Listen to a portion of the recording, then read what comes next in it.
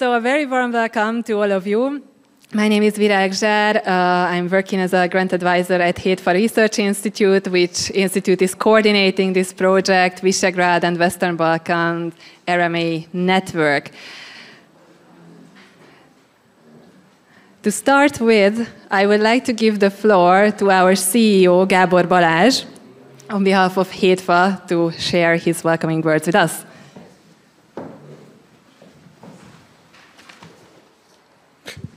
Thank you.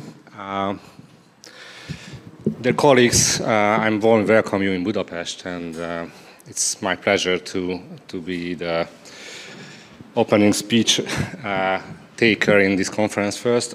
It's not a long speech. I'm Gábor Balázs, the CEO of the V4+ Research Institute. I think that it's a pleasure to us that after a long period of COVID times, when we meet only online platforms, we learn how to use Zoom, how to use Teams and all the other platforms. It's very good that we can meet together personally in a conference like this, because the topic we are discussing today is much more interpersonal than just an online face sharing type of interaction. As all of you know, our region is not as successful in participating Horizon projects and EU tenders as we would like it to be. And many years ago, we began to generate projects which try to build capacities of research managers of the region, as we recognize that this is one of the key factors that can increase the success rate of the CEE region in this European context, which is not just a financial issue. I think that if less regional partners participate in these projects, then the interests and the issues of the region is not attract as many attention in the EU-wide discussion as it could be in a better success rate. And we hope that with these projects and the other projects we do in this field, we can help our excellent partners that Central European issues will be on the center of the EU discussion in the future. I get the information that 15 countries represented in this room, which is, I think, it's a good success for us. And thank you for all coming to Budapest. And I think that this is the time when I have to thank the support of some of our partners. First of all, the Visegrad Fund. I think that with the help of them, we could not gather in this room and discuss such an important issues that we do today. And similarly, we are very thankful to the support of the Central European Initiative, which also help us not just to have a skeleton of the project, but to have a very rich program in this project. And finally, I would like to thank to the Budapest University of Technology and Economics, which help us with this location and help us in the finalization of the programs. So after these thanks, I have to say you two technical information. First of all, that you can find 2 clocks in the room. Both of them are wrong, so never check the time on these platforms, which is not the perfect one. The second technical issue I have to raise now is that all of you find a questionnaire in the folder, and we would like to ask you to fill this questionnaire and help us to have a final recognition of the success of this conference. So welcome you again, and I hope that you will be able to strengthen your cooperation in this conference, share knowledge as much as we can share in a personal meeting, which is much more better than in online sphere. And I think that feel free to ask, feel free to discuss, feel free to participate in networking events we have in this conference. And I hope that finally, with this project and with this conference, we will reach our goal that the region will be much more successful competitors in the European research competition, I would like to say it like that. So I wish you fruitful days in Budapest. Thank you.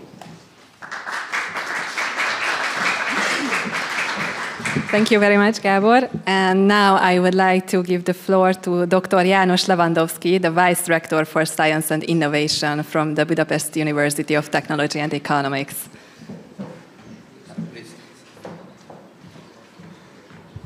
Thank you so much. And first, I would like to thank you for the tactful remark on the university clocks, but hopefully that will be synchronized sooner or later with the real time. Nevertheless, on behalf of the Budapest University of Technology and Economics, I would like to extend my most sincere welcome to all of you participating in this conference on research management and administration. I hope you will enjoy your time in Budapest, and you also will enjoy the historic atmosphere of the campus. I'm not going to delve into history, but I just wanted to mention to you that we are exactly 240 years old. And at that point of the time when the Austro-Hungarian monarch established this university, this was a pretty unique institution, being the very first one truly dedicated to engineering sciences. So you are sitting in one of the oldest technical schools of continental Europe. Now, of course, back to track to the conference on research, administration, and management. Actually, the question which may arise that why we are sitting here, why do we need this type of conferences? Now, basically, in this corner of the world, I mean the V4 countries and also the Western Balkans region, we share a common historical knowledge, some common historical heritage of being very strong in theoretical sciences. We have very strong schools and very strong results, but what is the missing link behind that sometimes is actually the efficient research management to bring this pent-up potential, these pent-up scientific qualities into successful European Union projects. Because via European Union projects can these results be channeled into innovation and into economical growth, which all of these countries are striving to achieve. That is the reason, actually, why RMA is so important. Actually, it can be perceived as a vehicle for economical growth, which is achieved via the successful valorization of science. And that's why we must pay attention to that. However, it is easier said than done. It is very easy to pronounce the objectives, but it is much more difficult to accomplish the associated goals. Now, why is that so? Because even though RMA was conceived for, and it is supposed to be paving the way towards successful research, sometimes in organizations such as the university, research administrators are caught up in a battle between the two sides. On the one side, there is the academia, and the other side, there is the organization itself. And they have to understand the language of both sides in order to hammer out compromises and securely navigate the institution from research fund to another research fund. That's why our university also established an RMA unit in the framework of our technology transfer office. And I must say, at the very beginning, the academic community a little bit shied away from using the services of this unit. However, now we fully appreciate both the services and the contribution of this unit which it can make to the university, especially if this contribution manifests itself into money by bringing more research funds to the university. So in this respect, our university is totally, as far as the objectives are concerned, is totally in line with the scope of this conference. We also plan to launch an RMA program, and furthermore, we advocate for the full recognition of RMA as a fully fledged profession. However, how to accomplish these objectives? what are the bolts and nuts of doing that? That remains to be the scope of this conference. So that's why we are very eager to benefit from this meeting. And as a result, I would like to wish you very interesting discussions and very interesting talks. And hopefully, again, you will enjoy your time in Budapest. And thank you for your attention. Thank you.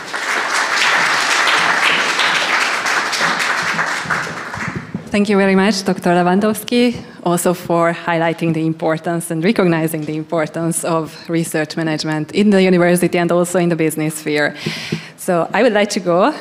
As we are just arriving to the end of our project, let me just very briefly go through what have we done in the framework of this RMA network from the Visegrad countries and Western Balkans. So here you see what were the general objectives. Basically, we were inspired. Most of our partners were active participants of the best practice action, and we were inspired what we have done there, what we get there. And basically, as soon as it ended, we wanted to find a way how to go ahead and how to support the networking of RMAs from our countries, so from the Visegrad and the Western Balkans, how to overcome the excellence gap and the knowledge gap and the networking gap, which is still important. Also, we aimed to find a way how to disseminate widely the knowledge which is available but still not used and not exploited by many of our institutions. And for doing so, the skill and capacity development of our RMAs was also considered an important aspect. And last but not least, as a kind of overarching aim, to start a dialogue with policymakers, with research funding bodies, to highlight the importance of the profession and the importance of excellent RMAs. So here you see the partnership. As I told you, Hét Research Institute coordinated this, and we had 4 partners in total from the Visegrad countries and 3 from the Western Balkans. We are very grateful to all of you, our partners, because as you might know, the Visegrad Fund does not cover personal costs, but the dedication and the investment from each institution enabled that we could reach very nice outcomes. And among others, the webinars proved to be one of the most successful series, which lasted for 1 year. And as you see here, during this year, we had 12 webinars with 26 speakers from all over Europe, 600 participants from 30 countries. Basically, our aim was to reach out our region, but we could go much beyond. And I'm again very grateful to our speakers as well, and many of you are sitting here. So we are grateful for you for sharing your knowledge and also for coming here. Then, as you might know, we developed an online expert pool on the project website, which is embedded in our institute's website. And I'm very happy to share with you that as of yesterday, I just incorporated the data here, we have more than 100 experts who are registered there. Many project managers, research administrators, funding advisors, NCPs, and also colleagues working in some parts of research management or at the interface of science. And we have colleagues from 28 countries. So again, we could go much beyond the original objectives. And again, many thanks to all of you who registered there, because our ultimate goal was to provide a platform to seek for others' expertise and also provide a visibility to your expertise. And by doing so, to be able to generate interactions, connections, and enhance the professional work. Then the other topic, the other pool that you can find on our project website is the learning material platform. Basically, all the recordings of the webinars are uploaded there, so you are free to check them back anytime. We will upload there the recordings from this conference as well, from the plenary sessions. And we are also working on some educational videos which will be released after this conference. So last but not least, some words on this final conference. We are very happy, as I told you earlier, to have you all here. primarily research managers, but also we invited some policy makers from various levels and from various countries, and institutional leaders of research performing organizations. As I told you, our aim is to start a dialogue with them and start to find out how we could further reinforce the recognition of the profession. And basically, I invite all of you to enjoy the opportunity provided for networking, knowledge exchange, and skill development. And this was from my side. Thank you again for being here, and enjoy these 2.5 days. And now, I would like to give the floor to our keynote speech. The keynote speech will be delivered by Nick Grayson, who is the Managing Director of the European Association of Research Managers. And I think most of you already know him. We are very grateful for him to come here, because parallel to this event, there is an ERMA board meeting that half of the part is already skipped with, by Nick. So basically, Nick has been working quite a long time in research management, and he is currently the managing director, not currently, but in the last 5 years, of ERMA. And I would not tell more about him, but give the floor to you, Nick. Please share your thoughts. So lovely to be here in person in Budapest, actually in person, so long after the pandemic. It's really lovely to see all of you, and I heard so many great things already about research management and administration. I'm Nick, I'm the Managing Director of ERMA now for about 5 years, and before also involved in research management, first more in BestPrac, then in ERMA. I have to say I'm outside of the director, outside of it being my job. It's also my passion. I almost think about it day and night. So when I wake up and my little girls wake me, I think about this stuff. And I think very much also about what are we doing in Europe? How is it evolving? How can we improve it for our community? So hence the speech here today is the momentum of research management in Europe, and also the RM Roadmap project, which is a project which was approved, a CSA in Horizon Europe, but it's not signed yet, and the Commission is quite keen that you say that when communicating. So I've done that. As I said, I'm also very much a research administrator at heart. I was mostly working on European policy and projects, starting very much from the financial side in the beginning, a project advisor, moving a bit more into policy. I also want to say that what I want to do today is take you on a journey of my perspective of what is happening in Europe, of the project. So this is not, the things I'm saying are of course very much related to ERMA, but it's my personal view, and it's not necessarily a standpoint of the organization. I also want to thank very much HEDVA for all of the great work they are doing, for organizing this meeting, for taking leadership in this, I think, very important space, which also the Vice Rector here highlighted in a very good way. I think there's a lot of potential to do, let's say, much better. His speech was also, and the project focused on Horizon Europe funding, Horizon Framework Project funding, but I want to take also a bit of a broader perspective of this in my talk. So what the talk will focus on is part 1, ERMA and national network momentum. So national, regional, I consider this project also to be part of that grander effort. Then I'll look at what's currently happening at the European Commission in projects and in policy, which I find extremely interesting, and I hope you with me as well. I hope I can share some new things that might spark your thought process and see what's happening there. And then I'll talk about the project itself in part 3.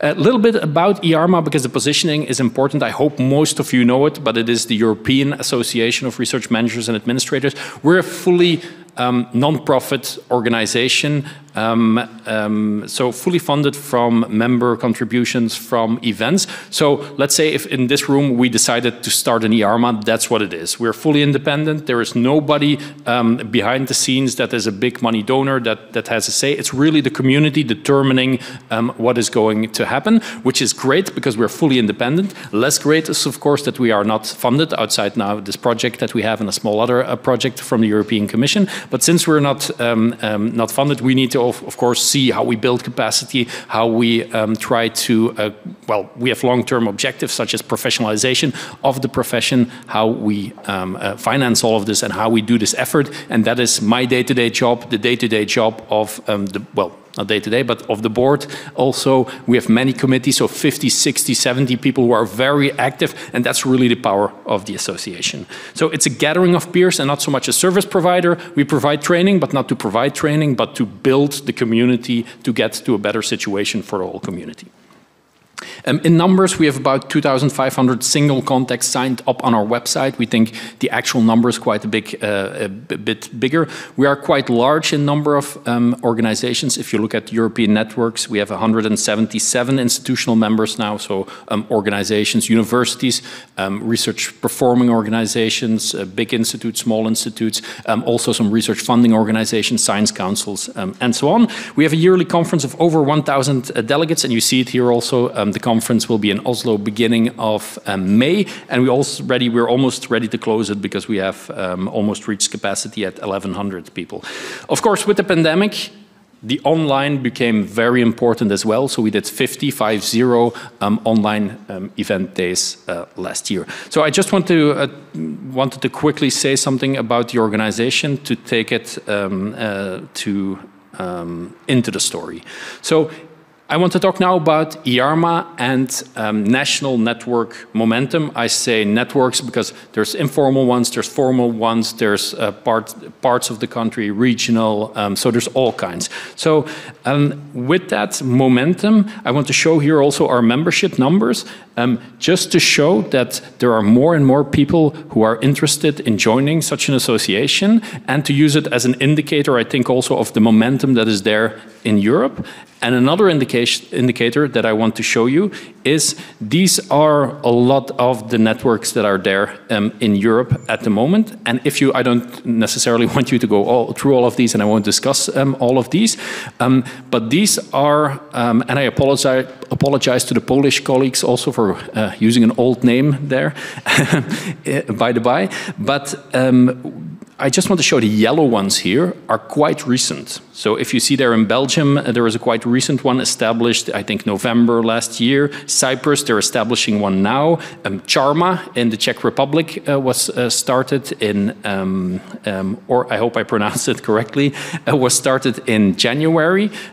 Germany for traumas, not that old at all, but they had an informal network before. In Sweden, the network is not so old. Also the Netherlands, although it used to be an informal one before. But I want to show that a lot is moving. A lot is moving, and what I'm trying to show you also is that there is a big, I think, a big push from people such as yourselves trying to organize, trying to figure this out. Also, the vice rector here said it very well. I think there is this position in between. How do we define it? How do we add the value? And then secondly, also to a degree, how do we show the value? Because that is necessary for policy makers. I get back to that in a moment. So from my side, the momentum is strong. If you were able to look at all of those, and I want to say, Per Inge, is this readable from the back? Yes? Okay, that's great.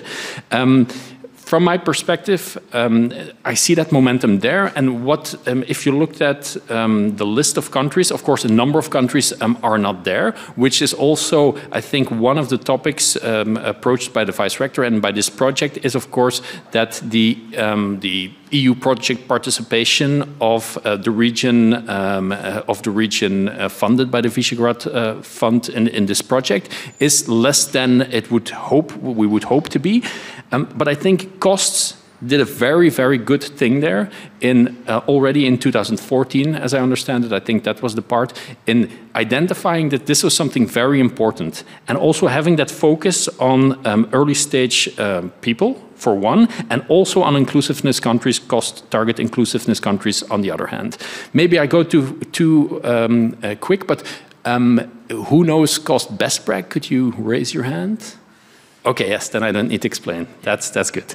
I think it was a huge success for a number of reasons. It did a lot of great things, but the key thing for me is that it planted a lot of seeds, and for me was an HR success also, how I call it here, because it made a network available and it made opportunities available for people to start new things, to start new projects, to think about the situation in their country, improve it, or improve it within their individual roles.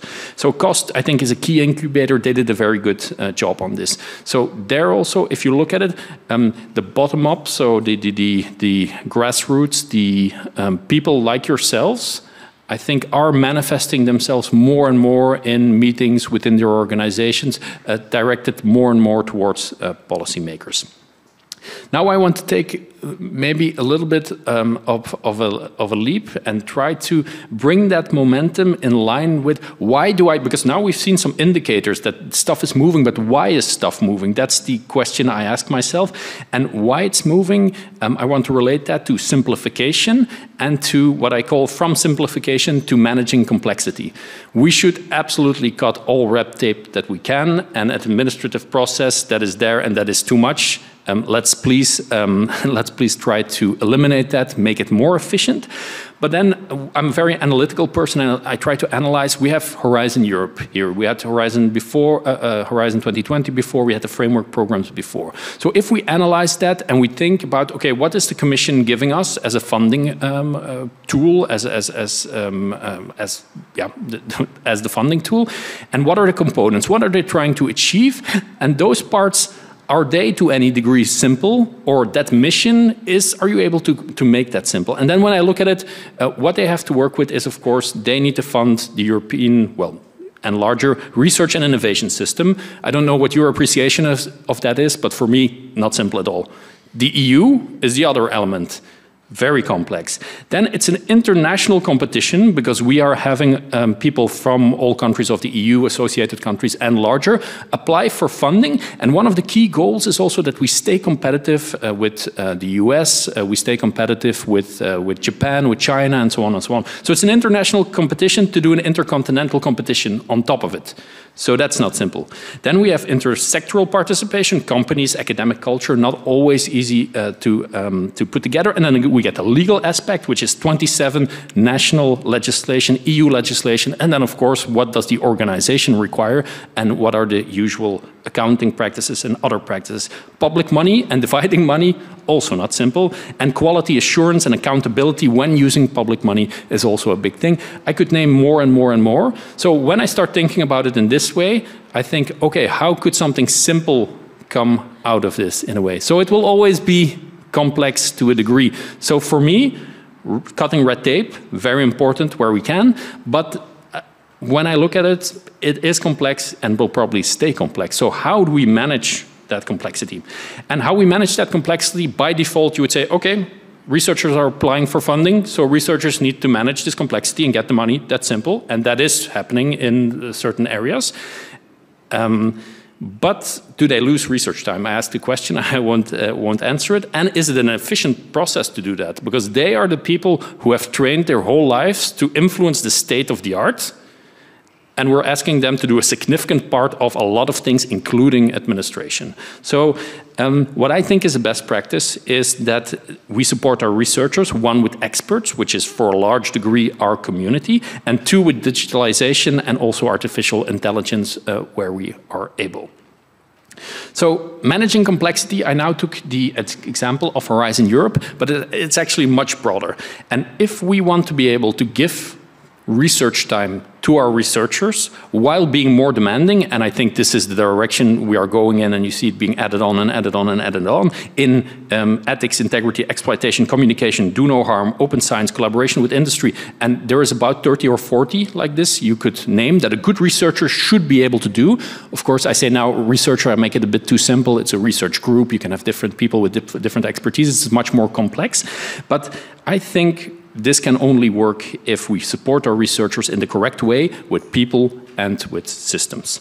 Now, why this momentum? That's the rationale, the logic I'm trying to build. So the easiest one is, which the Vice Rector also said, which we are all using within our organizations. If you invest in us, if you give us opportunities, if you give education to us or let us get education, then you will get more funding. And yes, that is true for the organization and extremely important, obviously, for the organization, which is more at the micro or the meso level. But when you look at the macro level and the system normally wants to get its policy approved. It wants to get its policy,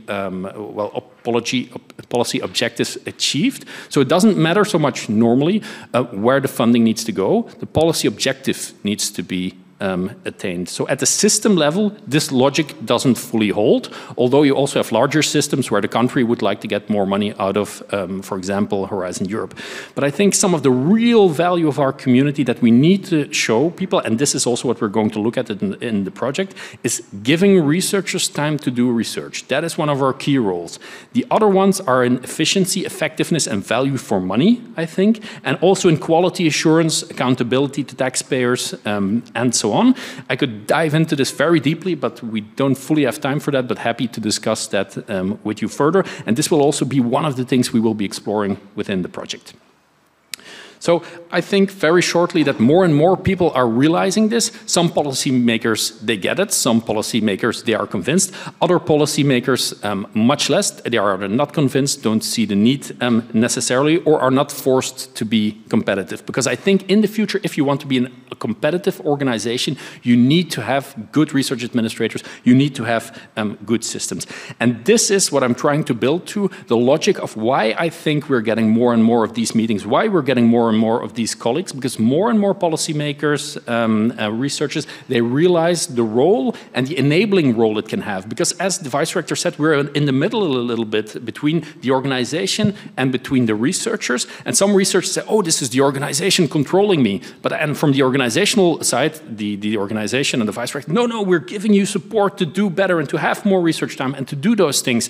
That understanding of our niche profession is a difficult one, and definitely not everybody has gotten it, and probably the majority may not have gotten it of policymakers. And it's also hard to get.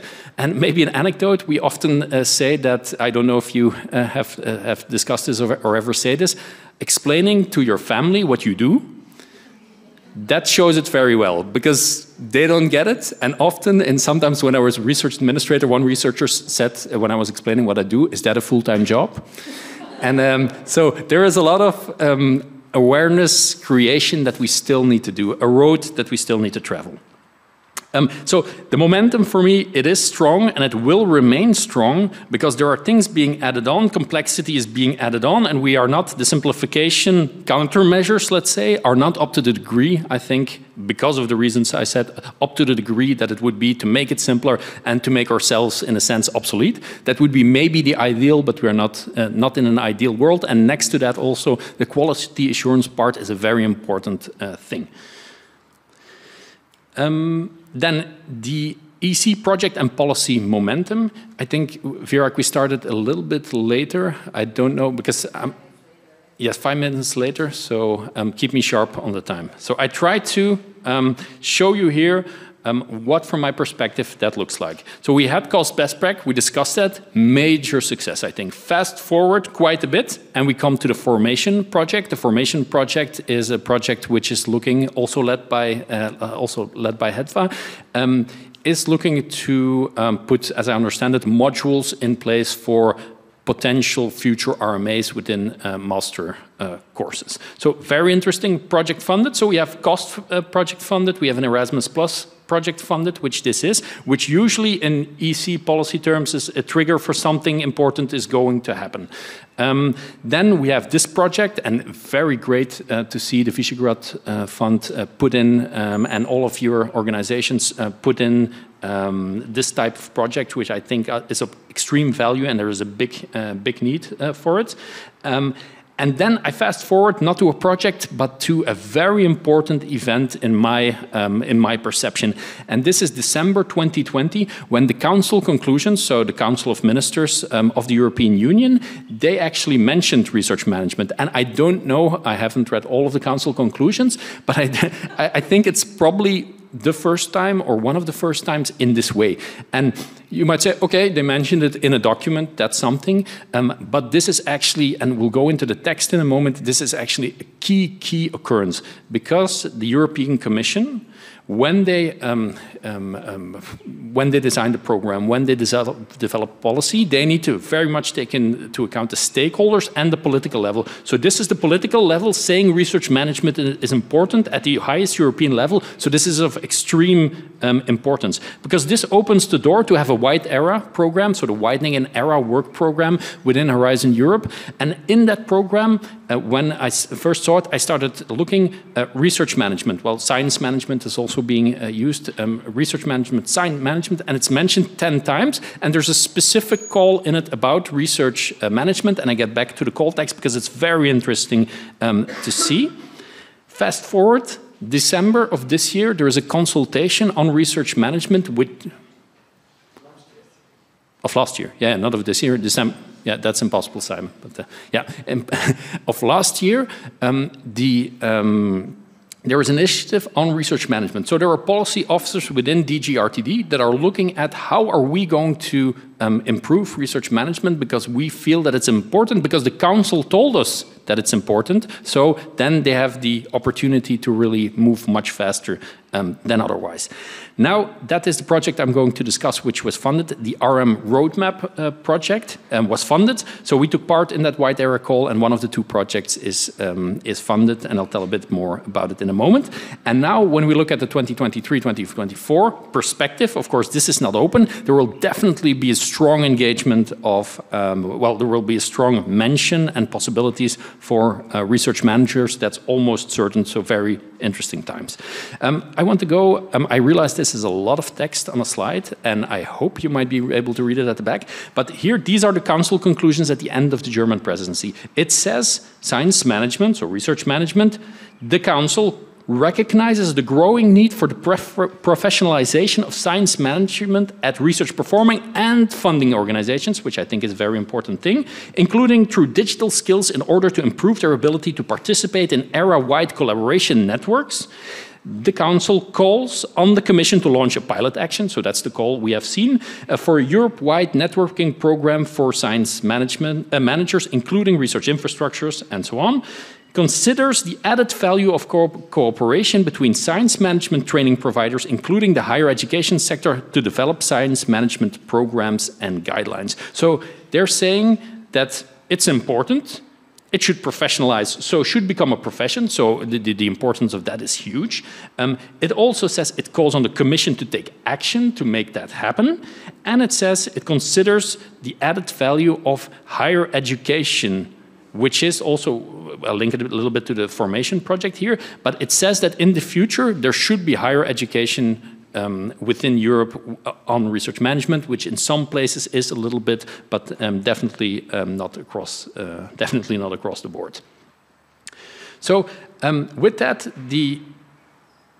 okay, that's hard to read on that background, but this is the call text. The most important thing here is the IARMA team is waving to you, but next to that, it is towards a wide training network, a Europe-wide training networking scheme for research management. So that was what the call was called. So it is not just here is a call, a topic that is for research management and we're done. It is towards, so this is a pilot action towards a Europe-wide training and networking scheme, which opens the door for funding from the Commission for research management and administration in the future. And if we then forward to the initiative that I mentioned, so the Research Management Initiative under Action 17, which is about universities, capacity building, researchers' careers, is linked to it as well. I was reading through it, and I saw there, I was thinking to a presentation that I did in October, internally for IARMA at our event with all of our committees. And there I said, what's the long-term goals of IARMA? It's recognition of the profession. It's a certified professional development for a good percentage of professionals. It's RMA courses and higher education. It's a mature RMA community with plenty of networking and best practice exchange. And if we now look at what is not yet EU policy, European Commission policy, but what is being made into European Commission policy is recognition, upskilling, improve the training they have there of research management and so on, networking, and you see best practice, networking, also involving the higher education sector. So this is of extreme importance, meaning all of this, that there is a movement within the Commission which was triggered by the political level and the stakeholders such as ourselves, that something is going to happen around this, and it is completely in line almost with what we want as a European community, or at least as IARMA for the future, which is reasonably straightforward. Normally, if you look in a room like ourselves, professional development, well, sufficient investment, so that's also here, capacity building, sufficient training, and a good network to and community with best practice exchange. So that's really something else and super. Now I come to the third part, which is the RM roadmap project. So what I've tried to establish is that there is great momentum, bottom-up, associations forming, people meeting, top-down from the European Commission level at least, from what I've just shown. And now they put out a call, and we were able to get the project and the funding, and it's called RM Roadmap, and it's called Creating Framework Conditions for Research Management to Strengthen the European Research Area, which also is partly a policy, let's say, that's the way we phrased it to align very well with the policy. But at the heart of this, of course, is that research management can do something for the system. What is that? That's one of the key questions that we want to answer, because that's the key question that unlocks the doors towards investment, which we know we need to support our researchers better. So we undertook this call. I speed it up a little bit with IARMA, BestPrac was crucial in this, ASTP Proton, which is the tech transfer professionals. And BestPrac obviously is not a legal entity, and we are very happy to report, and I hope you know, that BestPrac and IARMA have come together since then. But within the project, it is represented by HEDVA, Nova Lisbon, and Cyprus Institute, which are key people from the core group also of BestPrac. We have CrowdHelix in there for the system, for dissemination, and two associated partners, Una Europa and Janssen Pharmaceuticals, a big pharmaceuticals company. So it's granted. It's going to normally start in June if the grant agreement is signed, which I obviously am assuming. The main objectives there are improve understanding of research managers. Can we get to a definition, or are there many parts that we can get to a definition? Big question for VIRAC and for HEDVA, because they are leading this work package. We want to gather the training and networking that is available. We want to make a roadmap on how our community can contribute to the ERA objectives, or how we can advance as a community. Before we do that, we need to know who we are, and if we don't have a good definition of who we are, that gets difficult. So that's job number one right there. And then also we want to make clear what the value of RMAs are, not only at the local level, not only at the micro level, but at the macro, at the system level, if we can. Very big ambitions here. I think we can make a good step, but this is also, as I hopefully have made clear, this is a first strong step, but this is really, for me, the beginning of something.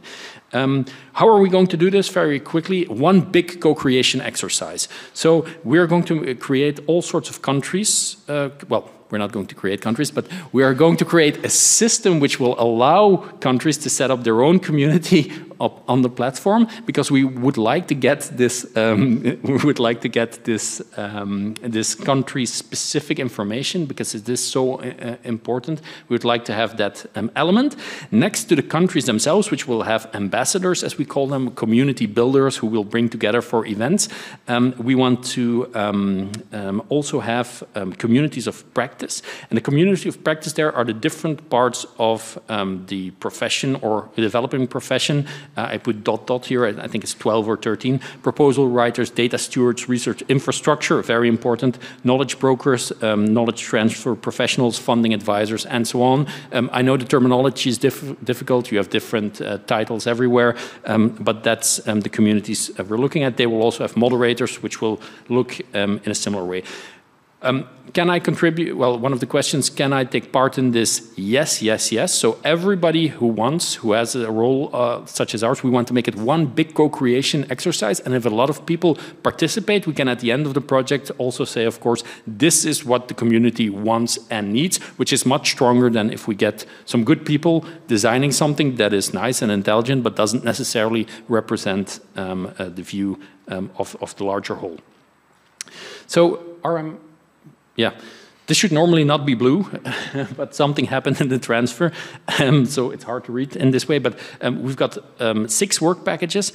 I've already set the main objectives. They're aligned with these work packages. 1, headwise leading, which is on intelligence. Who are we? And information about us. 2, what training is available. 3, what is the future? And also, what is the business case that we can put forward to policymakers as this is why our community, or this is what our community can do for you, but we need this and this to be able to do that. The community platform is work package 4, together with dissemination and communication. We can't share the slide, so should you be wondering that. Work package 5 is management of the project, and then sustainability, led by ASTP Proton, because they have done something similar in the past. They're called ASTP Proton, they were called ASTP, then did a project and merged more or less with that project and gave it a much longer life. Now I think it's up to 10 years. So they have done that partly, so they will do that also within this project. Now, I've talked about the bottom-up momentum, the top-down momentum. We've got a project that is ready to get going, that wants to gather as much intel as possible and tell the European Commission, but not just the European Commission, all stakeholders, this is where we want to go with our community, this is what we can do. So top-down momentum, bottom-up momentum. Now, how do you fit into this? 1, please participate in the project if you want to, if you can, get your colleagues involved. But what you can do from the bottom-up perspective is be a good RMA, build trust, get appreciation from your researchers, and also show it. This is something in my career in the beginning, also very much thought, okay, I work very hard and well, and people will notice. Now, that is not always the case. If you've got a very good manager, that's great, but you have a larger organization in a lot of cases, and a lot of managers, they work in showcasing the big successes and the things that are nice to show to the outside world, and focusing on critical failure events, things that are not working well. Meaning, if you're a university and your registration tool shuts down, the attention and the towards the IT, the attention and investment will be endless. That will be fixed. So if you are an RMA, which is already not the most, let's say, easy understandable and not the most easy to explain position within the organization, it's even more important to show it. And then policymakers will get it. Like I really loved the presentation of the vice rector here. I said in a lot of cases, referred to him, because he did get it. Because of the way he was explaining it, he did get it. And that's where we need to get to, people that are of that level that will invest in our community. I'm getting the signal to round up, and we are almost there, so that is great. So this momentum, the project, a game changer. So will everything now happen for us? The Commission is working on it. We are developing ourselves at a rapid pace. Associations are popping up. Are we there? No. We are at the very beginning, but we have great momentum. And that's why I also called the presentation the momentum in Europe. We're not there, we have not arrived, but we have got key opportunities. And when can the real game changer happen? The game changer for me is at the national level, because if you know the part of funding, European funding, as opposed to national funding, is quite small actually, and also if you look at it, the Commission can do something, but it's really who is funding RMAs. It's the organizations, it's research performing organizations, research funding organizations. The ministries are determining it. So the real game changer can be there when enough policymakers realize we must invest in these people, because this is what we will get out of it for the system. And when we do that, then I think there can be a real game changer. So we have opportunities now, we have a start now, a lot has been done, a lot of people are engaging, network is being built, like here today. But we are at the beginning, and I call upon you also for my final words to contribute to that wherever you can. And the first thing is being good at your job, being motivated, and most of you are, or you would probably not be in this room. So next to this, what can we do from the project? Participate, but we're also going to build a business case, and one of the parts of that business case is what is our importance and how do you explain that to policymakers? And we want to, everything will be open in the project. We want to give that to you. We want to give that to the national communities and say, run with it, do your thing, and we try to help you as much as possible. But in the end, it is the national community that will have to, from the one hand, look at the national policymakers and say what we can do. And from the other hand, we hope also that sort of the leadership role of the European Commission top-down, and those two signals combined, we hope can turn into a better future for RMA, for researchers and for the research system and the world as a whole. So that's what we're trying to achieve, and I hope you will contribute to that, and I thank you for your attention.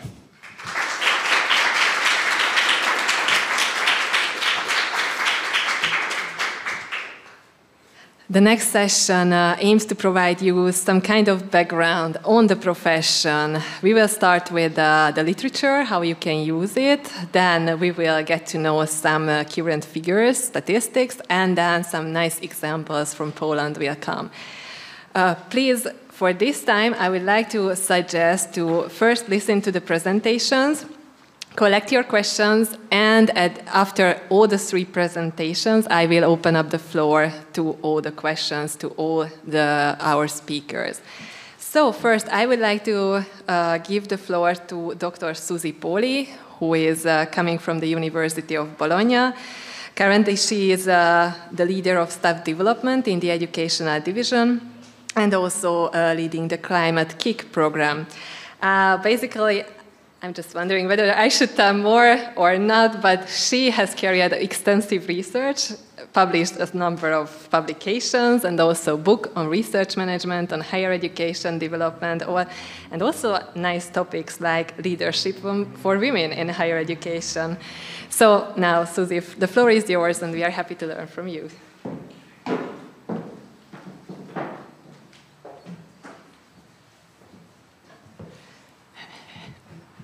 Hello, everyone. Can you hear me? Yes. Okay. Let's move on. Okay.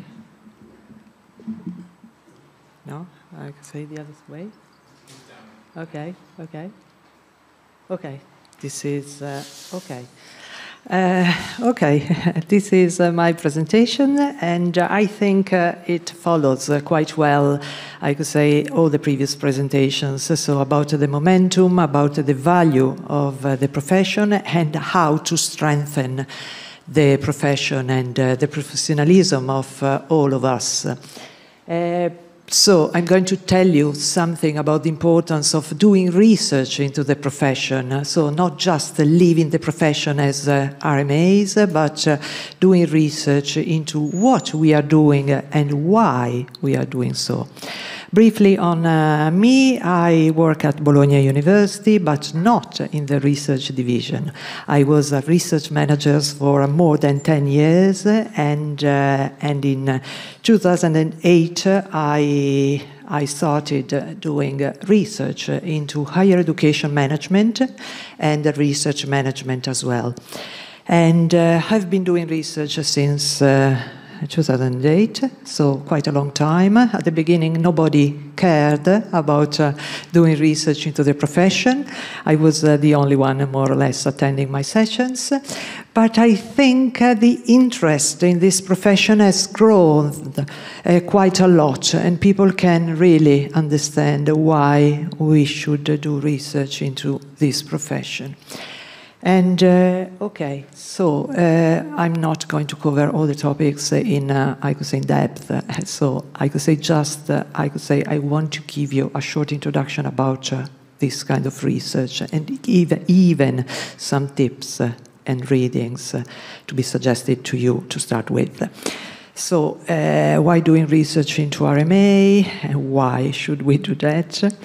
And the second point will be, I say, about introducing you to this leading figure in research in higher education and higher education management. We have spoken a lot about the importance of the higher education sector, which is not, I could say, well considered all the times we speak about RMA. And I say this even for people, I could say, who are RMAs not in universities.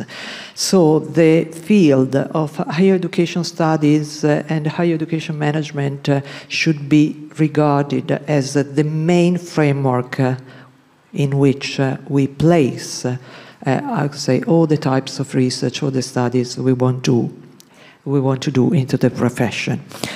And Barton Clark, this American sociologist, is really the leading figure, I could say, able to easily introduce you to, I could say, these, I could say, quite tough topics. The third point will be about, I could say, I mean, when we start doing research into RMA, where should we move from? And I could say my suggestion is to move from, I could say, shaping your understanding of what professionalism is in today's RMA. The fourth point is about engaging with research into RMA, and I could say briefly talking about academic and professional literature in RMA, but also with the research into higher education and higher education management, and why not with institutional research, even in a few bites. And the last point is about discussing some pieces, but just to be given to you, and then you can find the time to read through these pieces and start doing, I could say, start shaping your understanding and moving on, doing your own research into your profession, which is the profession of everyone, but I could say just a split in the small pieces all of you can do and can contribute to the whole picture. What I could say this presentation is meant to be, I could say this, I could say broad overview of research into RMA, but at the same time, why not calling this, I could say, type of research even one of the new skills in demand, I could say, in the tough times we are just in. So, first point, why doing research? I'm going to tell you why I do research into RMA. And the first point, gaining the understanding, I already said to you. So I want to understand what I'm doing, why, and in which kind of organizational structure my bosses, directors want me to be. I keep collecting data in my everyday job, and I do a lot of analysis of all the data I can collect, and even by using different methods. And so going back to Nick's point about, I could say, systematically, I could say, looking at what we have at the moment, I normally connect data with the results I've got, and I try to use, to manage the complexity of everyday's, I could say, research landscape, which is really, I could say, a very high top point. And I normally share the results, and I could say ask peers to reflect on the data and on the results with me. So I'm doing a kind of research which is academic research, but at the same time translated into my own community, which is the community of higher education professionals I work with. Not just, I could say, not just RMAs, because I think that I could say to be successful and to raise the visibility of this profession, we need to engage the whole community of higher education professionals. So I work in the community with the higher education professionals, and I try to raise their awareness of the importance of, I could say, understanding who they are and why they are doing what they do in today's university. And Barton Clark, I could say a few things about him. I could say the leading figure to understand why we should all together engage ourselves with doing research into higher education and research management. He was a sociologist teaching in all the main US universities, Berkeley, Yale, Stanford, Harvard, and so on. And he was the first sociologist doing research into higher education from the global perspective, and even in a comparative way. And if you look at the long list of studies and books he published, you can see many things around the profession, the education system, the entrepreneurial university, which is a lot about RMA, today's RMA, and much more. So I could say, go and read Barton Clark because it's really, really amazing and inspiring in a lot of ways. Even to, I could say, move from Barton Clark to do your own research into RMA. Understanding ideas of professionalism. I'm going just to, I could say, pick up, I could say, what Ronald Barnett thinks about, I could say, today's idea of professionalism. His suggestion is about, I could say, understanding that knowledge has a limited time span, so skills are already outdated, and we need to, I could say, shape and reshape new skills, I could say, every day, every week. And his suggestion is to move away from the regulated professional and embrace or become a modern, more creative professional in your own profession. Not, I could say, ideally, but I could say something rooted, grounded, I could say, in the practice of the profession, or your profession. And I could say one more point is about this new professional should become a living project of knowledge in action. And I could say, yes, just to sum up, I could say she, it's very nice, she, I could say, mentioned in the text, is the person, I could say, doing action, taking action with the courage in today's really fragile domain of professionalism. It's not really easy to read Ronald Barnett, I could say, in the full, I could say, in full, but I could say in a small, I could say, in small pieces, try to engage yourself with this kind of reading, which is a lot philosophical, but really full of inspiration for everyone to, I could say, shape the frame, so your own idea of professionalism. Examples of professionalism, I think Nick has already said a lot about RMA, so I could say when we try to, I could say, materialize examples of professionalism, we can find all around us. We can look at professional associations, their PD frameworks, their qualifications, their working groups, all the calls for research I've recently found around me from South Africa, from India, from many places, asking you to do your own research into the workplace. And projects, the roadmap, but I've been doing 2 more Erasmus projects on, I could say, higher education professionals to strengthen their profession, so with the European Network Alliance Una Europa, and one more on educational leaders. And I'm doing, I could say, research into different types of higher education professionals because I want to tackle RMAs from all the possible angles. So if I can make the whole community more engaged, I can get the visibility straight to the point, and the point is our community, because it's I mean, not set in stone, but we can claim that it's the more advanced or more investigated community at the moment. More examples. So I think Nick showed a very nice, I could say, table with all the professional associations globally.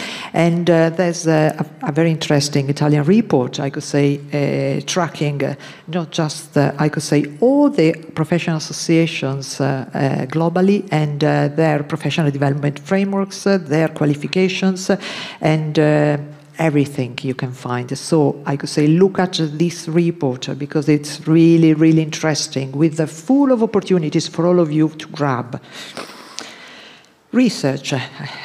Research into RMA, what does it mean? It's about everything you can read. It's about professional literature, so all the journals you can find from ERMA, from ARMA, from SRA, from Encura, and even some of the blogs you can find on LinkedIn can be called and regarded as, I could say, professional literature. And you have, I could say, also academic literature. I've just selected a a few pieces from you, very easy. This one, the interface of science, I could say Virag mentioned this definition before, and it's about, I could say, this paper trying to understand, I could say, more or less, I could say, the boundaries of this profession and all the different groups in today's RMA that could be, I could say, included into this definition. The paper is much more, and I'm going to show you something else later on. This one, this paper is a very nice one. It's one of the first systematic literature review of the profession. So you can find lots of topics covered about strategy, about organizational structures, about, I could say, being effective in today's RMA, and much, much more. And I've tried to put together this table for you to give you, I could say, to show you, I could say, in the practice, I mean, the value, the importance of engaging yourself with these readings. And I've put the paper, the main points, some of the main points you can find, I could say, in the paper, and the benefits you can read by reading each of these studies. And so this is practice. This is not something only, yes, academic. And I've also added to this selection for you one more piece, and it's about our identities, professional identities. So it's about who do they think they are, which is more or less the title of your work package, Virag. So about, I could say, getting the understanding of our roles, our identities in today's profession. This is, I could say, mainly about higher education management, but this paper gives you the example of why we should, I could say, look at higher education management as the umbrella literature and then going down into RMA. So I could say, read this paper, which is even very easy. I could say it's kind of a hybrid paper, I would say. So it's a lot professional and not a lot academic. And I could say the last point is about what I've been doing at my university. So I work in the education division, collecting data and I could say raising the awareness of my colleagues. And I could say designing and running seminars for people to understand themselves, who they are, and what they do. And this kind of research I've been doing is called institutional research. Comes from the US, where it was established more than 50 years ago. I could say mainly, I could say to make, I could say good to inform the decision-making process. And it was not about people and stuff, but I could say even more recently in the UK and in Europe, I could say many more researchers or professionals are going to engage with institutional research about staff, about ourselves, about, I could say, the worthy workforce in RMAs.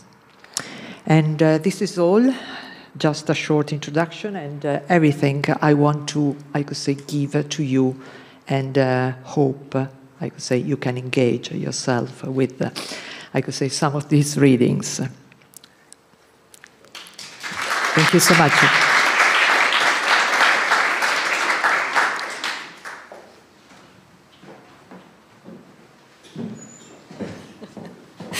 Thank you very much, Susi, for this wonderful presentation. I hope it inspired most of us to go further on the research and to learn more what is already written and how it can be continued.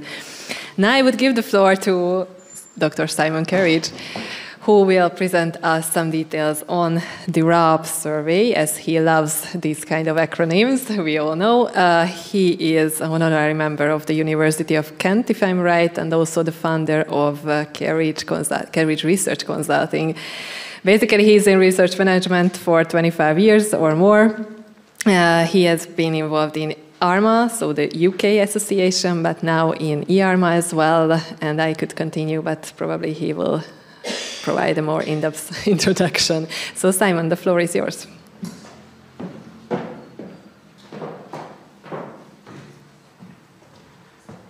Oh, it is a bit scary up here at the front, isn't it? So, yeah, thanks for the introduction, and thanks, Susie and Nick for all those great talks, and I do apologise for not wearing a tie, but I'm retired, so that's fine. Also, I will try to speak slowly because I'm really good at speaking fast, and if anyone wants to take a photograph of me, this is the best view. I'll also try not to wave my hands around too much because Susie is much better at being expressive with her hands. So anyway, we shall see. I like dogs. These aren't even my dogs, but I put them on my slide because they're so cute. I will talk about, I can't pronounce it as well as Virag. RAP, I would say, but RAP, which is Research Administration as a Profession, and it's Research Administration because it's originally a US-funded initiative, and they call Research Management Administration Research Administration. I'll talk a little bit about RAP2 data, and I will then encourage you, if you haven't already, to fill out the RAP3 survey, and we will get to there, don't worry. And you want to make it 10 minutes instead of 15? Yeah, okay, right. Let's be fast. So, that's me. You'll get the slides afterwards, so you don't need to see all of that. And I don't get a blue background, hooray. And I've done a few things, and that's what I look like in the mirror after a bad day. More importantly, more dogs. These are some of the main players who have been involved in RAP over the, goodness me, look at that, 7 years since we started in 2015. Basically, 3 big surveys. We do it once every 3 years. The current one is open. If you're finding me boring, there's a link there. I know you can't quite see it, but fill that in instead of listening to me. Okay, so 2,600 responses from the first survey. That data has been available. We've written about it, and I'm not going to talk about that. 4,324 responses from the second survey. That's from 2019. As I said, we're currently doing the 2022 survey, so obviously we don't have that data yet. Initially, we split out Europe from the UK. You'll notice this is before Brexit, so nothing to do with that. It was just because we had sufficient responses from the UK to be able to do analyses on that, as opposed to the rest of Europe, or continental Europe, as we like to call it. But that includes Ireland. Okay, so 1,525 from Europe, so there's plenty of data there. So any figures I show you are almost certainly going to be statistically significant, so you can use this in your reports and hopefully maybe work out efficiency gains and things like that. As you say, lots of different countries responded. The big brown, how poetic, is the UK responses. The other big responses there are Finland, Germany, Norway, Portugal. So, where do research managers and administrators work? So at the bottom, so in all of these slides, I hope, I have divided up the responses from Europe into widening countries, which is blue, according to the EU definition, and the non-widening countries, which are orange, or if you're from a non-widening country, gold. But yeah, let's say orange. So you can see that almost all research managers and administrators who responded to the survey work in those sort of bottom 3, bottom 4 areas, so universities and research institutes. The big difference there, dare I try the laser pointer? It's not going to work, is it? Ooh, it does work. So the big difference here is you've got far fewer of the sort of Western Europe, non-widening, working in research institutes, or rather a lot from widening countries working in research institutes rather than universities. How many years have you been doing it for? Well, the profiles are pretty similar. I don't think I want to draw out any information on that because we don't have much time. But yes, look at that. Not even me, that one, over 40, but yeah, some really experienced, I was going to say old, experienced people. What about your employment status? So here, RA means RMA, if you remember it was the US originally. So 75% of us are full-time research managers and administrators. There are quite a few, over 10%, who are part-time, but that appears to be only in the non-widening countries. There don't appear to be any part-time research managers, administrators in widening countries. I have no explanation for that, so that, it could be interesting. And then the other points above that are things people who, for example, like Susi, who might consider herself to have been, at one point in her career, a research manager and a researcher at the same time. So there are some of those blended roles. This is perhaps a more disappointing slide. Is your role permanent or is it fixed term? And as you can see, a much higher proportion of people who work as RMAs in widening countries are on fixed term positions, so that's about 35%, as opposed to about 15% in the rest of Europe. And I imagine we all know the reasons for that, probably associated with projects and so on. What about educational alignment? Is your educational background aligned with the research areas that you support? So do you have a science degree and do you support science? So at the bottom it's yes, and then you've sort of a little bit and then partially, and then the fourth one up is no. The top one with any data in is not applicable, which is, well, I kind of work at the university centre, so that doesn't make any sense as a question. But again, if you look down at the bottom there, are you aligned?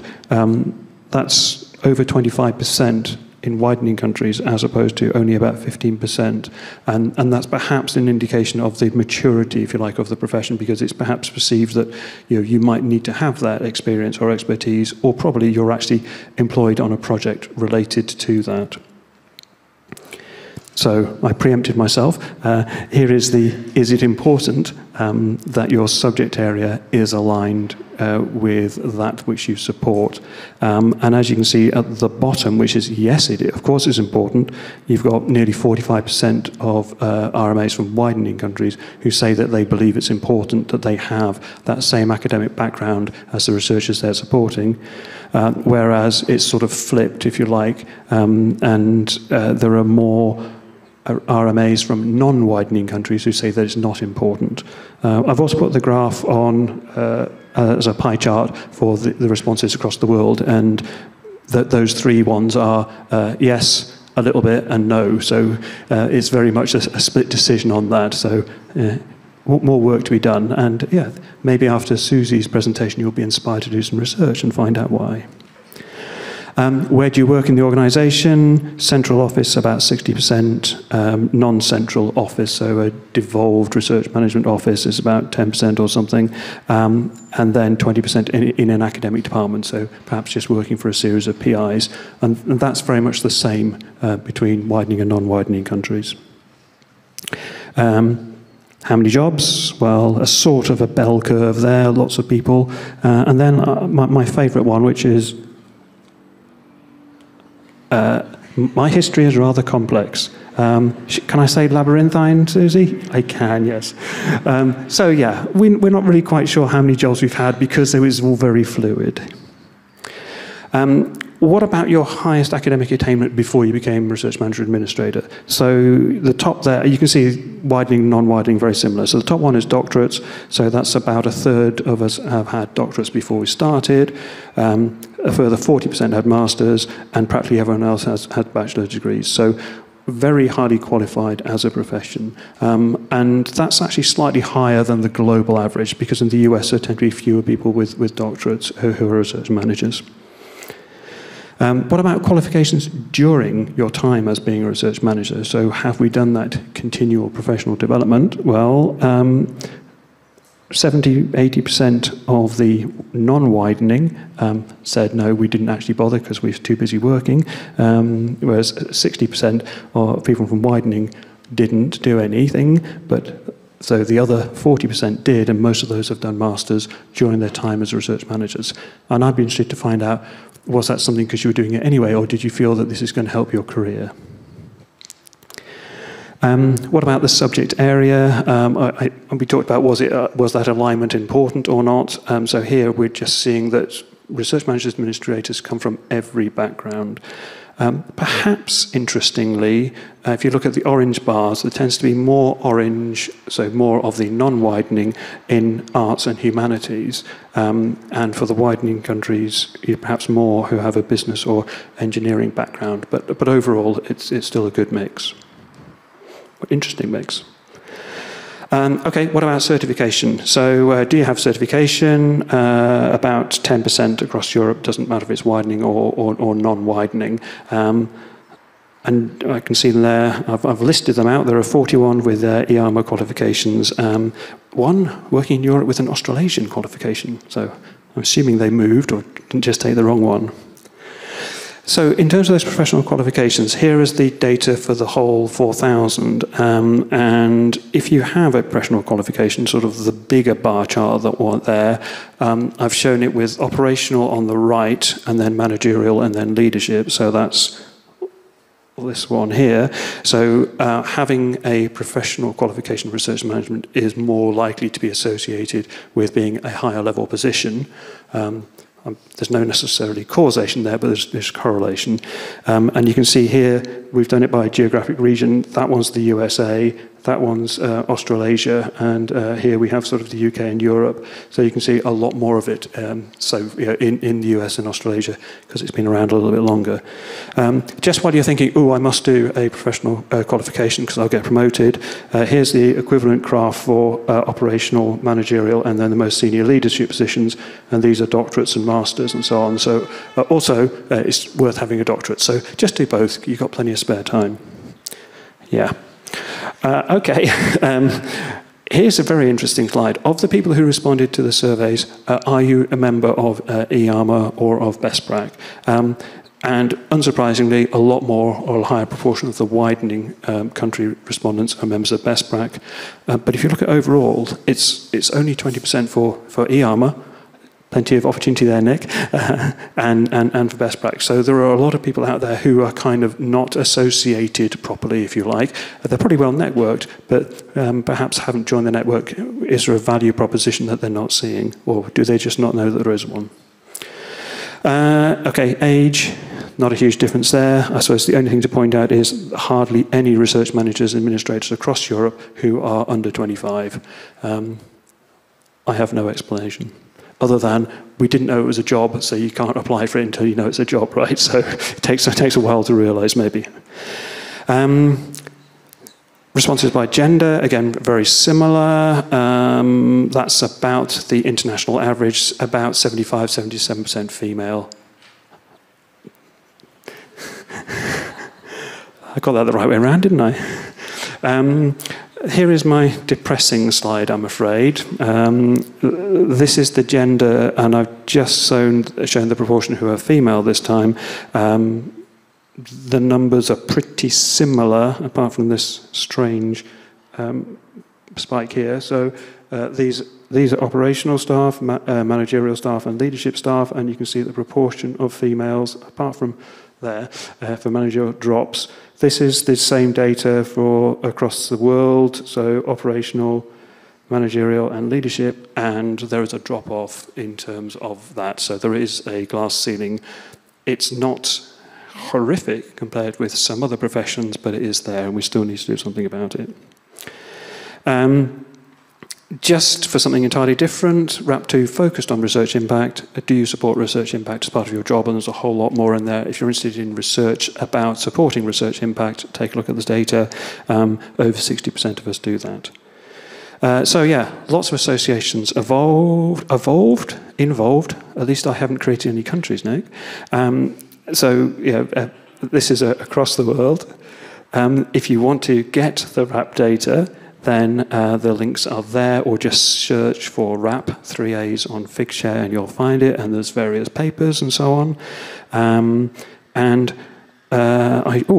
Yes, I should mention, you can also write for the Journal of Research Management and Administration, which wasn't on Susi's list, but I'm sure she'll add it on for her next time. RAP 3. I haven't seen anybody actually filling in the survey now. That either means you've all filled it in already. Please raise your hand. Oh, I've shamed some of you. Sorry, I didn't mean to. Yes, indeed.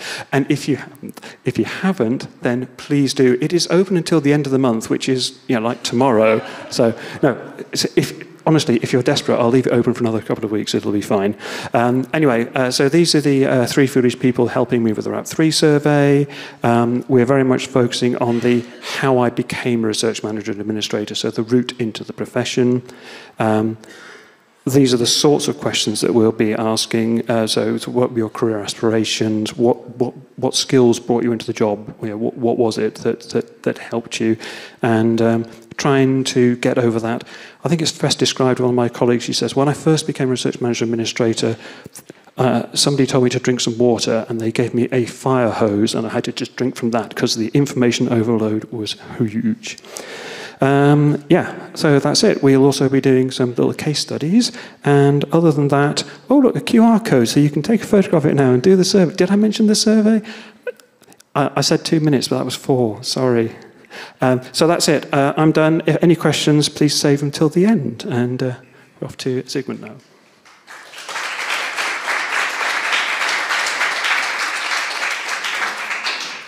Thank you very much, Simon. So, if you haven't heard about yet the RAP3 survey, please. But only after the next presentation, so please. Because again, we have a wonderful speaker who is Dr. Zygmunt Krasinski. Currently, he is a strategic advisor of the director at the National Center for Research and Development. But similarly to the others, he has also a very long track record in research and administration, and how to organize training program associations, and how to push EU decision makers to pay more attention to it. So, Zygmunt, the floor is yours.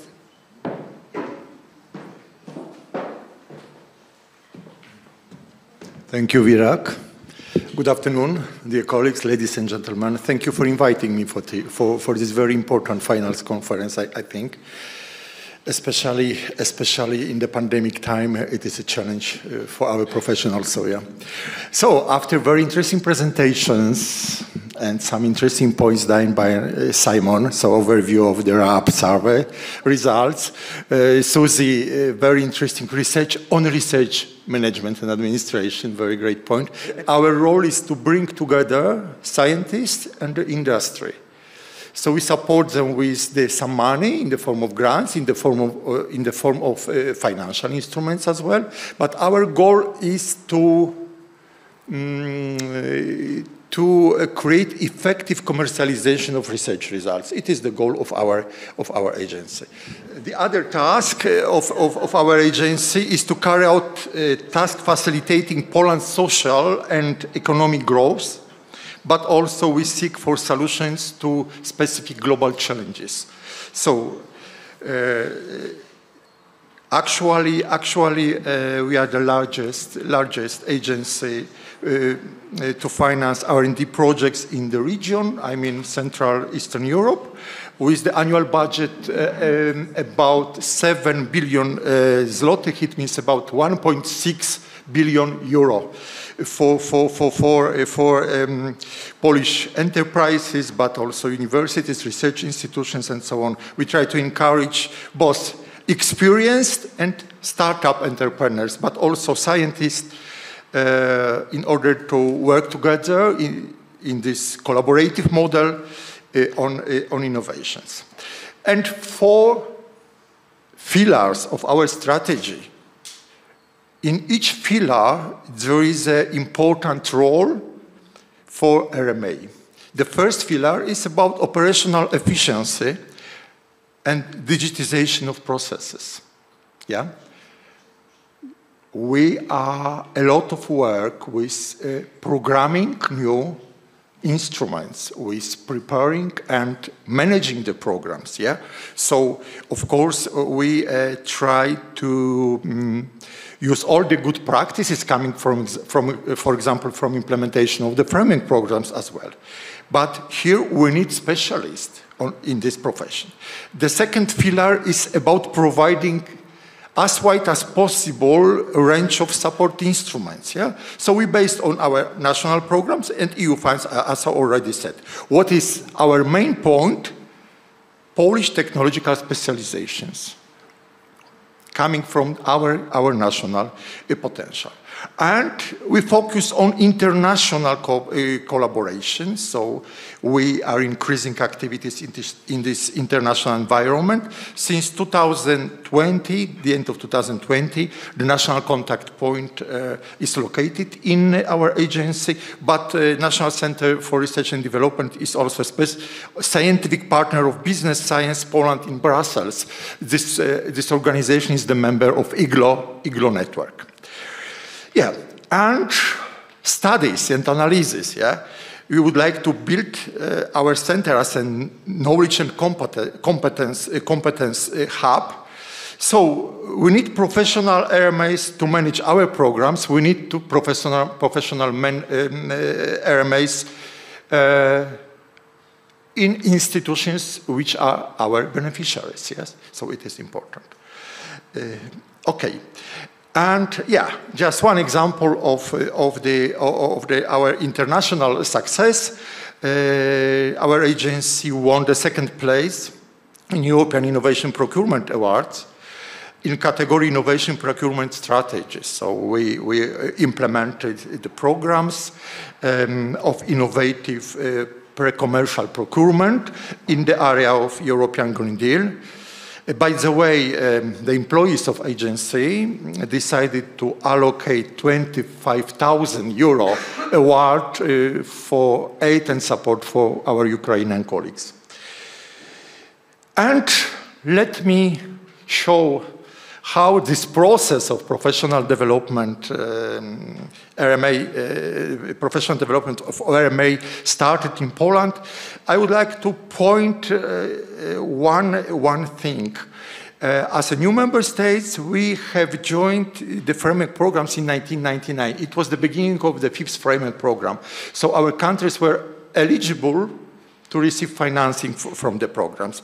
At the time, we experienced lack of research managers, but also professional research support offices in our scientific institutions. What was done then? The NCP Poland, located at the time in IPPT PAN, it is the Institute of Fundamental Technological Research, Polish Academy of Sciences, initiated a series of workshops on project management for R&D sector. It was started in 2004, and the workshops were conducted by certified project managers. It was very, very useful for the community, R&D community, and a strong interest was expressed by scientific institutions to educate the staff involved in research project administration. So what we find, we started cooperation with International Project Management Association, the branch of Poland, and we noticed that so-called behavioral competences, yeah, they serve, so-called soft skills are very, very pertinent for project managers dealing with international collaborating research projects with partners representing different sectors, different countries, and so on. So it was the first step. The next step is the breakthrough year, 2007, breakthrough year in RMA in Poland, I think. So before starting this year, late in 2006, we organized in Poland inauguration conference of FP7 with a special session dedicated to project management with participation of IARMA president, of course, yes. The same year, we organized in Warsaw, at Warsaw University, annual conference of IARMA, yeah. And it was very important for the history of IARMA because in Warsaw, IARMA started relations with ENCURA. ENCURA was attracted by this conference, and the representatives of ENCURA came to Warsaw. And we started very active collaboration. You remember ERMA ENCURA International Research Management Fellowship Program, very successful. I remember I was personally the member of the working group to prepare this program. Many times we visit Washington, and to elaborate us some good ideas in order to do our best for enhancing this transatlantic cooperation. And the next important event held in Krakow this year, the International Project Management Association World Congress 2007. It was opened by our former president, Lech Wałęsa, attracted a lot of very important players from the world. And of course, one of the sessions was the session of research project management. So we started at this time some dialogue with project managers of the traditional projects, yes, showing them that we have some challenge. Our projects have this technological risk. How to join the forces and work on it, yeah. Also, maybe in the direction of common certification of managers and so on. And the bottom-up initiative in the middle of this breakthrough year, the Polish Council of Research Project Coordinators of the acronym CRAP was established. As Nick said, before it was Parma, now it is CRAP. Maybe we will come back to Parma, we don't know, it depends on the members of this association, but it is my satisfaction that I was one of the co-founders of this association, since I coordinated 3 projects in framework programs. So we may have ordinary status as the coordinator, we may have associated status in our organization as the research managers or administrator. So having such a base, we started the new bottom-up initiative. We consider the EU funds as very useful also to invest in the area of research project management and commercialization of research results. So, in the period 2010-2013, in Poland we implemented pioneering projects, yeah, entitled, dedicated to this subject. And as I said, it was co-financed by the European Social Fund. It was implemented by 7 Polish universities, but also the other partners, for example, IPPT PAN, Education for Entrepreneurship, but also IPMA Poland. We cooperated very closely with IRMA and NQR at this time, because the component of the studies were workshops with foreign coordinators, for example. Yeah? And the uniqueness of these projects concerns the development of the uniform program of studies, so a common database, consistent criteria for recruitment, both lecturers and participants. So 17 postgraduate courses editions at 7 universities. As you can see, the participants representing 45 universities, almost 100 research institutes from across Poland, and a great success. More than 400 graduates, 60% of them also received the status of certified project management associate of IPMA on level D. We presented results of this project during the annual conference of IRMA in Vienna. It was many years ago, yes, but really our foreign expert confirmed that it was the first initiative of this type, but also of this scale in Europe. Okay, of course, in Poland, we implemented the other educational initiatives, like dedicated projects focused on education for research and innovation development, for technology transfer support networks. There is a number of postgraduate studies, either postgraduate studies or doctoral courses implemented by several universities, but also tailor-made trainings. And the goal of all these educational initiatives are to become familiar with methods and techniques for project management, but also with the skills and develop the skills for RMA, including the soft skills. what are the current challenges and opportunities, especially for Visegrad Group and Western Balkans countries in Horizon Europe. It was a common initiatives of the member states, especially new member states of Poland, but also RMA was involved in this. We noticed that the rules of framework programs were not prepared to use the whole innovation potential of Europe, especially of the new member states. So starting from the 5th framework program, there were no changes in rules which could open the existing so-called closed clubs. We managed to convince the member states, the European Commission, the European Parliament, and in the current Horizon Europe, we have introduced new horizontal instruments, especially the new exec selection criterion based on geographical diversity is very crucial, because it is the sign for the leaders that, of course, evaluation is going in the same way, excellence. But for the leaders, for coordination, the sign that in the case our project will be evaluated exactly with the others, and the Commission has to select the best for financing.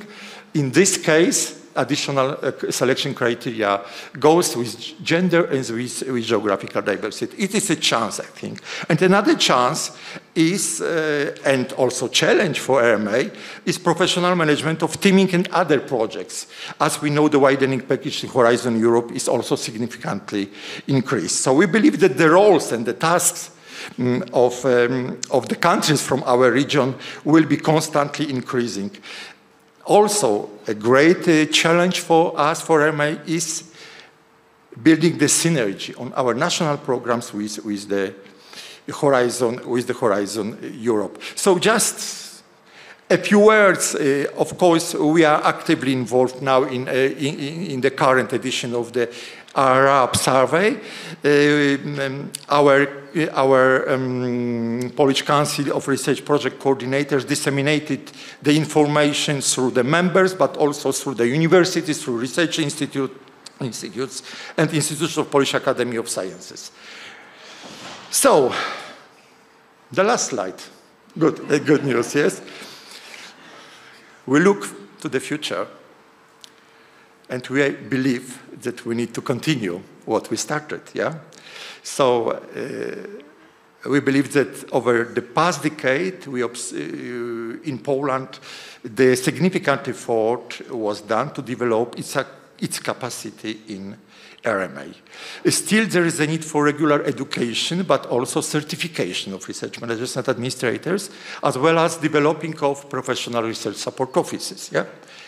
As well as welcome offices, because welcome offices especially are dedicated for the foreign students, foreign researchers, yeah? And what is a challenge, we need the better understanding of RMA professionals who are notably situated between the academic and administrative spheres. It is really important. What we believe is, we really believe that the new reform of science implemented by our ministry will create better conditions for developing researchers, but also RMA profession in Poland. So our GERD is systematically increased. Also, there are new excellence initiatives. For example, multi-year funding for selected the best oriented on research universities, on something like that, and Polish universities are also involved, as you know, in European networks of universities and so on. So the need for professional research managers is increasing as a result of current opportunities in national programs implemented, for example, by our agency in Poland, but also in Horizon Europe. We believe that the roles of Polish teams will be constantly increasing. We appreciate very much the cooperation with the RMA and the role of professional associations at all, especially in RMA education and certification.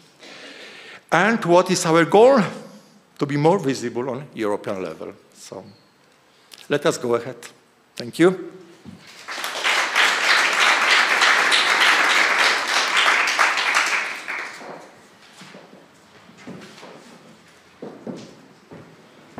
Thank you very much, Zygmunt, again, for this very nice overview. And I think the example of Poland is very valuable for all of us who are sitting here and can give us further motivation how to start and to learn the good practices. And of course, sometimes the bad practices can be useful. Unfortunately, we are a bit behind our schedule. But still, I would say if any of you has any urgent and quick question, feel free to share it. Unless I would encourage you to go to our speakers during the coffee break, either now or the next one, and just talk about the RAB3 or any other important topics. So now the coffee break is on.